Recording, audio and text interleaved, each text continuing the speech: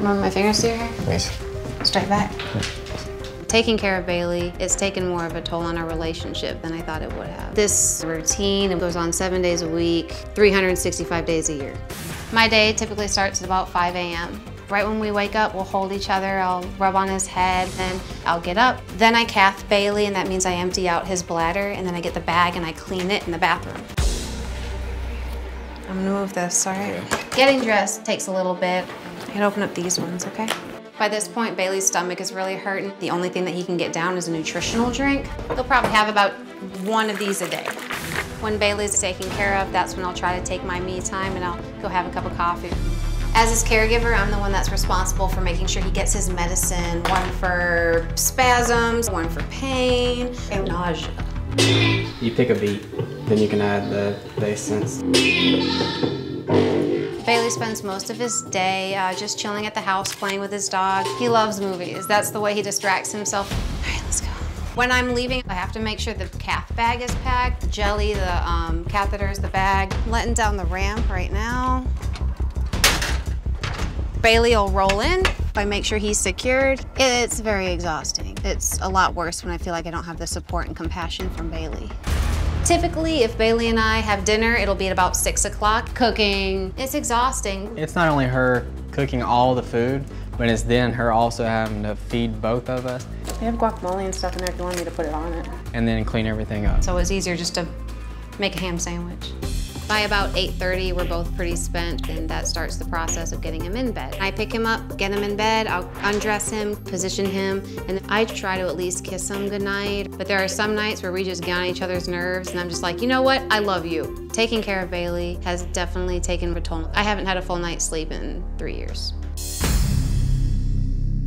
Okay, so even if you knew then that you were going to hit this rust spot here where you were frustrated, exhausted, felt unappreciated, worried, and being called names, spit on, all the things that happen when there's frustration, you would still have moved forward. I would have moved forward. I would have gotten better help, better guidelines.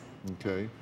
Now, you say that he is extremely angry all the time. Extremely. At you or just at his situation, circumstance, what? He is angry at everything, his situation, me, the people that have claimed to be in his life. He's been angry with his family. He's just angry.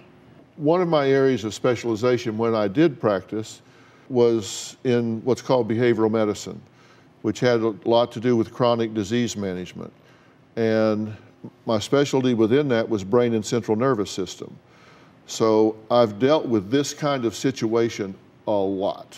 And I'm guessing that he feels like he's a huge burden and that everybody in his life would be better off if he wasn't there. Not so much that he would be better off if he was dead, but everybody else would be better off if he was just gone. He hates himself so much. He has told me he wants me to help him go into a nursing home.